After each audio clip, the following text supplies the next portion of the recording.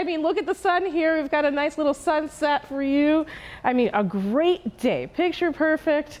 It's blue sky, some sunshine, no rain, no snow. Oh my goodness, none of that. Look at that beautiful color as that sun went down. Now let's take a look at 7 Super Doppler. It's quiet, but things are going to change shortly. Let's take a look in the temperature department. 64 degrees, a good day. We're supposed to be at 53 and overnight pretty mild. We'll continue to see that. In fact, you're seeing those mild temperatures right now. After the 11 o'clock hour, 52 degrees. Buffalo, look at you sitting pretty. And then everyone else in the 40s except for Jamestown rather, at 50 and Consolation, 50 in Erie, and 51 in Rochester. Let's take a look at what's going on in the next few hours. That's right, I said it was going to come to an end. We talked about that warm front and first weather, and you can see how those showers kind of bloomed ahead of that warm front making its way through the area. And then, well, I'll show you what happens when we get to the 7-day. But tonight, more increasing clouds. We've got some showers coming in for the pre-dawn hours, but mild with those temperatures in the 40s. Let's go to the Super 7-day where we give you the meat and potatoes of the forecast. In the morning, you're going to start off with some scattered showers.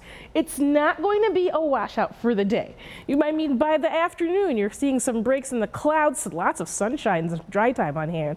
But here's the issue with that. It is going to make some daytime heating, produce a more unstable atmosphere. I want you to pay attention to this little discrete cell just north of Erie. Look what happens as it makes its way through our viewing area as it goes to just north of Warsaw, making its way to Leroy. You're seeing another one just north and west of Wellsville. You see how that shower gets a little more heavy. So this is definitely a thunderstorm here, and it has the potential to have some heavier downpours and gusty winds. Now let's go through it again. You're going to see another round of some showers start to intensify as they make their way through the viewing area. So we'll call it scattered showers with isolated thunderstorms. The kick that could be with those, heavier downpours and some gusty winds within that isolated thunderstorms.